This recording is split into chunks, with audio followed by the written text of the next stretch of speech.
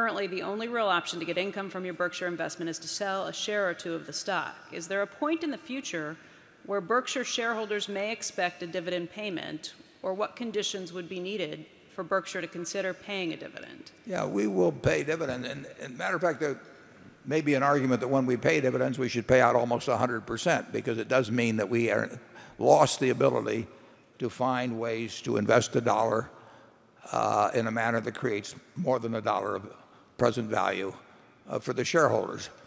But let's assume you had a savings account, and the savings account paid 5%, and you had your choice of taking $50 a year out or letting the $50 stay in, and somebody would pay you 120% of that savings account anytime you wanted to sell a piece of it. Now, would you want to take the $5 out, or would you rather let it accumulate and have the ability to sell at 120 cents on the dollar, that account? Every dollar that's been reinvested in Berkshire has created more than a dollar of market value. So it's much more intelligent, if you control the dividend policy of Berkshire, it's much more intelligent for people to leave the dollar in, have it valued at $1.20 or $1.30 or whatever it may be valued, and then sell off a little piece if they want the income or if they want to receive some cash. And the logic of it, I think, is unquestionable. The execution of it is a problem. I mean, the question of whether we can keep investing dollars to create more than a dollar of present market value, there's an end to that at some point. But so far, people, by leaving $160 billion at the end of the third quarter in the business, have $200 billion that they can cash out for it anytime they wish. So there will come a time, and who knows how soon, because the numbers are getting big. There will come a time when we do not think we can lay out 15 or 20 billion a year and get something that's immediately worth more than that for our shareholders. And like I say, when the time comes where a dollar is only buying us 90 cents of value, we'll quit spending the dollar. We'll give it to the shareholders. But I predict that the day that Berkshire declares a dividend, the stock will go down. I mean, it will, and it should go down, because it's an admission, essentially, that a compounding machine has lost its ability to continue on that course. Charlie? Well, and there's nothing wrong with selling a little Berkshire stock to buy jewelry if you do it in the right place. I would like to announce that my niece Cynthia visited Borsheim's yesterday around 3 o'clock, and she was there with her boyfriend, and he proposed, and they bought a ring. And congratulations.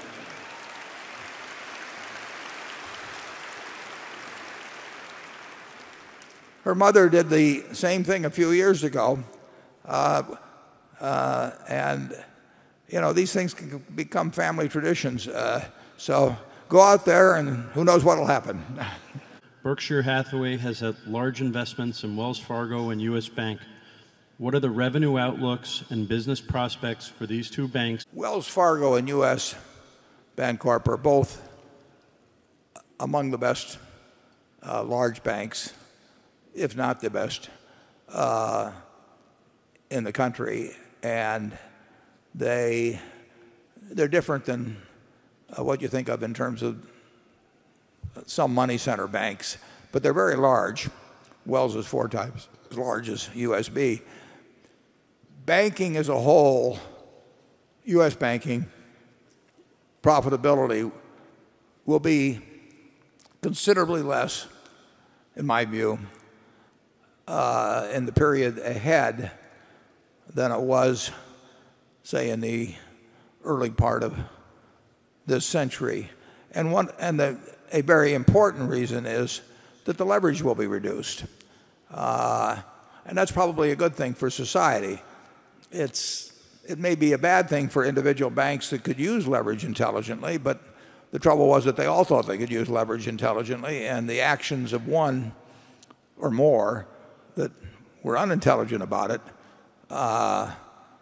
had consequences for everybody, which you can see if you view HBO on whatever it is. Is it May 26th then?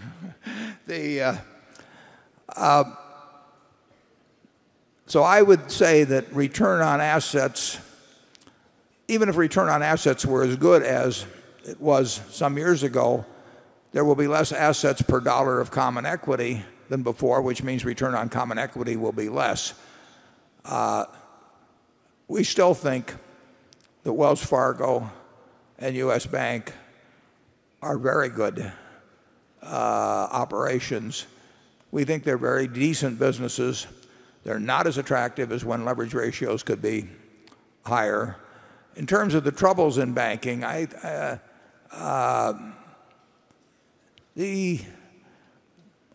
think you've seen by far the worst in the past, and loan losses have been trending downward now for several quarters.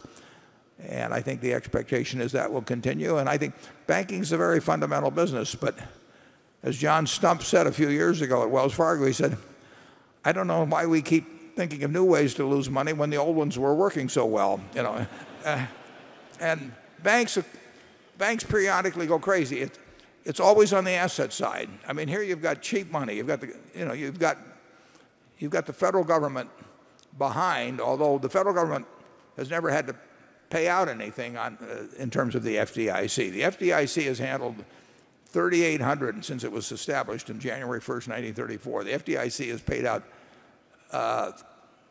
probably 3,800, 3,900 by now institutions, 250 of them or so in the last couple of years.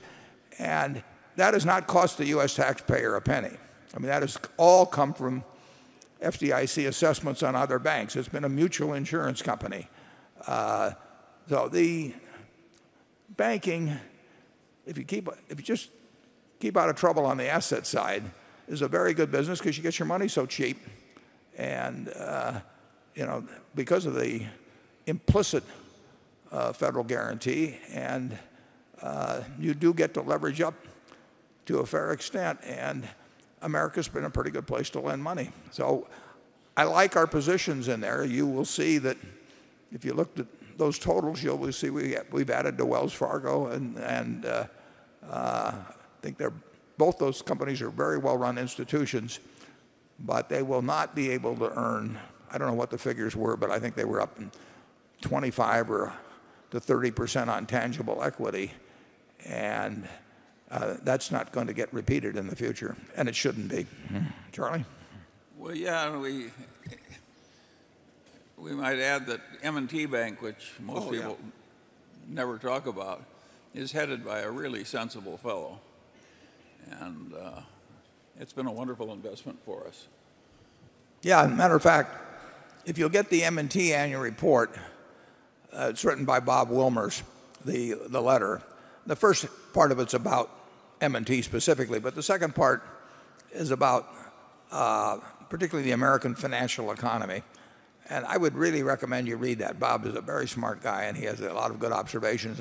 And frankly, the other one I'd recommend you read is Jamie Dimon's letter at J.P. Morgan is a tour de force in terms of describing the banking scene, the economic scene. He has some real insights in there about some very important subjects. We don't own that stock, but it's a letter that I think everybody could learn a lot from reading, as they could from reading Bob Wilmer's letter at M&T. Yeah, and those people who like an element of morality in business, Wilmer sounds like an Old Testament prophet. I mean, he really doesn't like it that all the really big banks are making so much money out of trading, because he says you're really trying to outsmart your own customers, and he'd rather serve them in a culture of deserved trust in both directions. It's hard to think he's totally wrong. He also expresses quite a dislike for the fact that a market system creates a reward system where money sort of disproportionately flows to people who work with money, and that tends to attract a disproportionate number of people that of lots of ability that he thinks might be, at least some of them might be better deployed elsewhere. It's an interesting read. Yeah, it's one of the best annual reports that's ever come out of banking, right out of Buffalo.